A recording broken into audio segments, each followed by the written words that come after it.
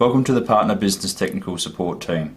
My name's Phil and I'll be quickly walking you through the basic menu options for the iEM3255. The meter that we're using currently doesn't have any CT coils attached, therefore we may not see any readings when it comes to power and amperage.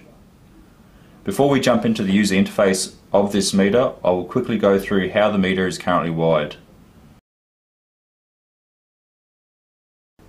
The meter currently has 240 volts present at each from the same phase at each of the voltage reference terminals.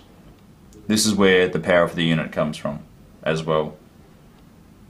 There are currently no other connections being used for this video.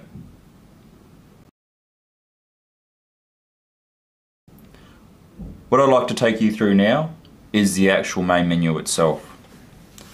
To scroll through all the different elements of this main menu, all you need to do is press the down arrow.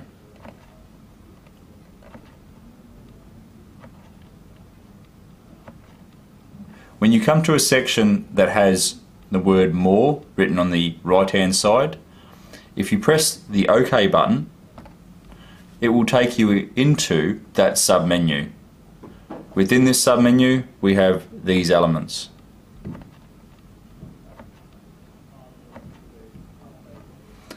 Once you've gone through all of those elements, it will take you back to the main menu and to the next element within that main menu.